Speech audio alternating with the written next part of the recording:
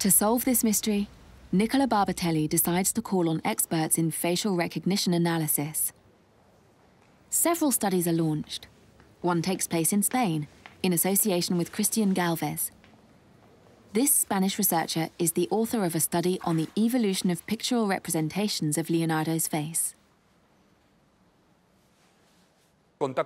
I've been in touch with the group who are specialized in morphopsychology of the Civil Guard, the UCO.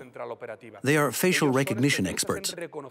They decided to apply the morphology ability towards art, and in this precise case, to the Tavola Lucana, to Melzi's portrait, and the alleged self-portrait from Torino.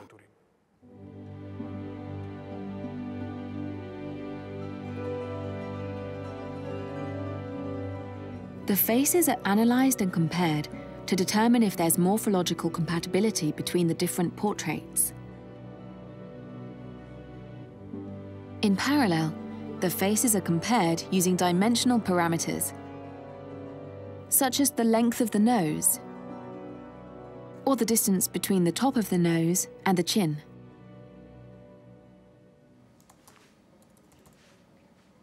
These two experiments came to the same conclusion. There is great morphological similarity between the face of the Lucan portrait and Melzi's drawing. The man in the Windsor profile portrait and the one in the Lucan portrait are the same person. The only one that does not coincide with these images is the alleged self-portrait from Torino. This result implies that the two portraits were done using direct facial measurements.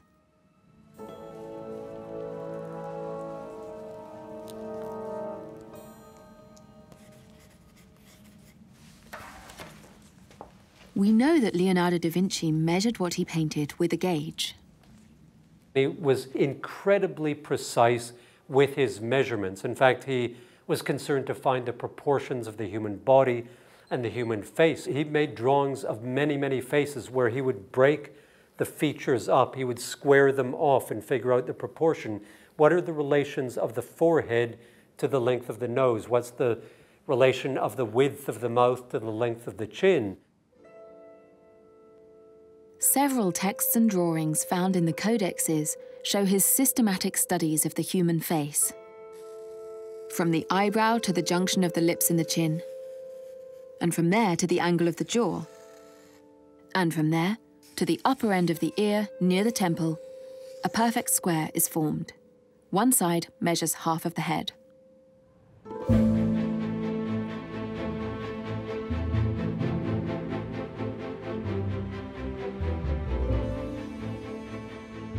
The faces represented on both the Lucan painting and Melzi's sketch look strangely similar. But how can one be sure that it is one and the same face? At Tallinn University, a 3D reconstruction experiment could provide proof. Orest Kormashov, director of the art history department, Helen Koch, a 3D designer, and Gianni Glini, consultant for the Lucan Museum, partner for this unprecedented research.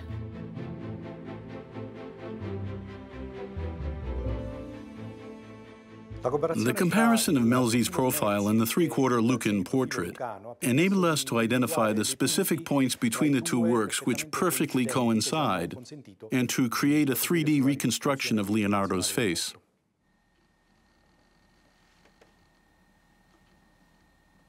3D consists out of triangles, right? So you have to use these triangles, and how you start building is that you have to have as many different angles from the face as possible. So in our case, it was this like some kind of angle plus the side face, and you just put these in the 3D program and you start to build the face in between.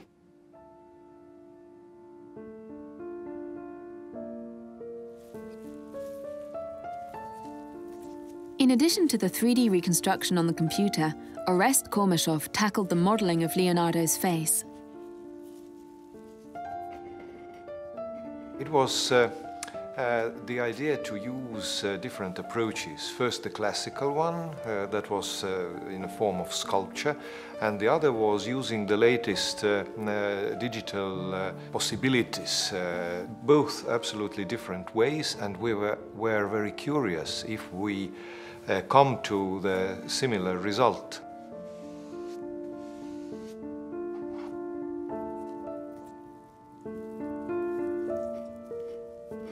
I realized this plastic model in a very traditional way.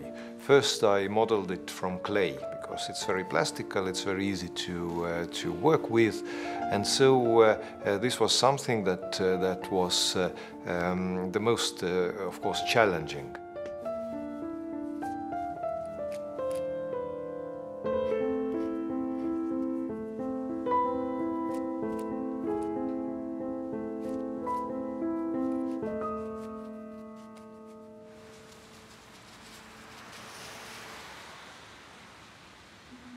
A few days later, Gianni Glini came back to the university to discover the sculpture in 3D reconstruction.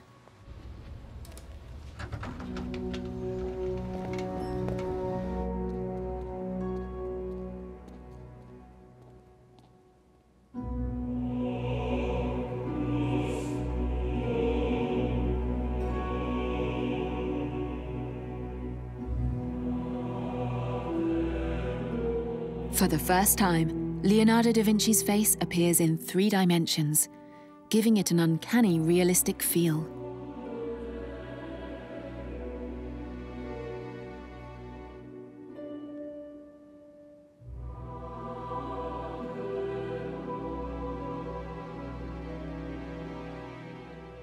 It was surprising that they were so similar.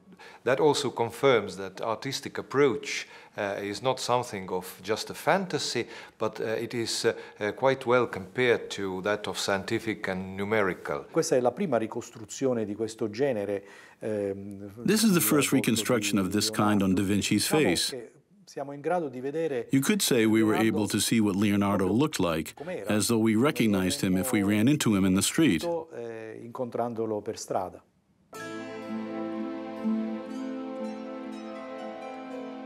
But there was a problem matching the 3D reconstruction to the Lucan portrait.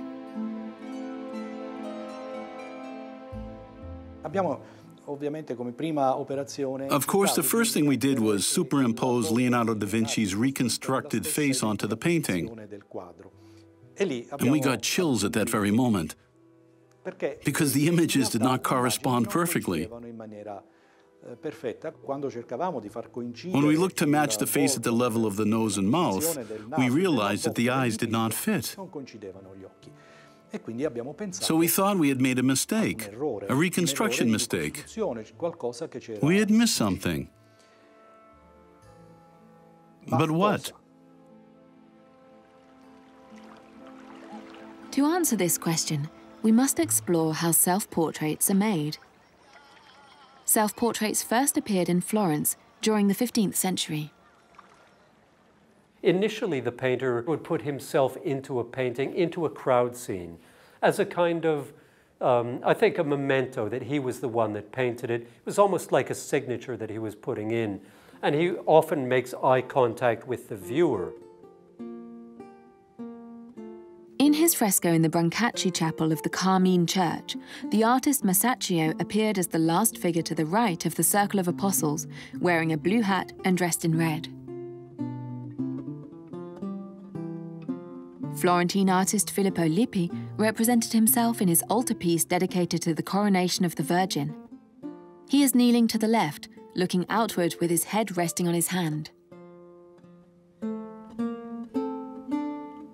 One of the most significant is undoubtedly that of Sandro Botticelli, Leonardo's good friend, who appeared in his famous painting, The Adoration of the Magi.